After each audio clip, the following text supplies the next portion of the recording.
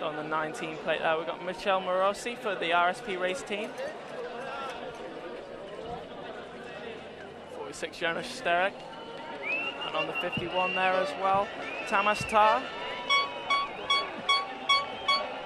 Seeing the crowd getting pretty excited here, everyone's getting pretty pumped up and cheering and shouting here. So many spectators here on course and they're all fueled up. That's a nice gate start there from the 19 plate, getting out ahead. Marosi there for the RSP team, giving it the beans out over that pedal. Big fat whip on that. Oh, but it's too much. Oh, that's going to come keen.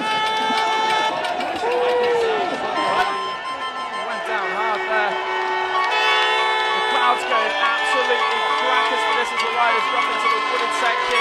So that's full cross, absolutely anything can happen in racing. You could be the finish rider out the gate and you could still be in a chance to win.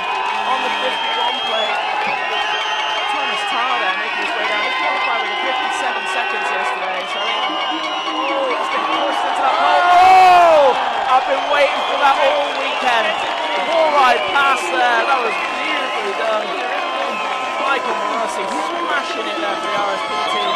That was a huge wall ride pass. Big whip down the step down at the end there as well. I think the atmosphere has just gone from about 3 to 10 just with that one move. Maximum respect to that man, that was sick. I think we've got some proud parents running around with us up here near the commentary booth. Going a bit too fat, a bit too big, not really leaving much lander left on that. Fair play getting up from that crash and still winning the race though. Oh, beautiful. Well, the tagline here at JBC 4Cross Revelations is grab your balls, and he most certainly did to take the win on that one. Michal Marosi, flipping heck, yours must be like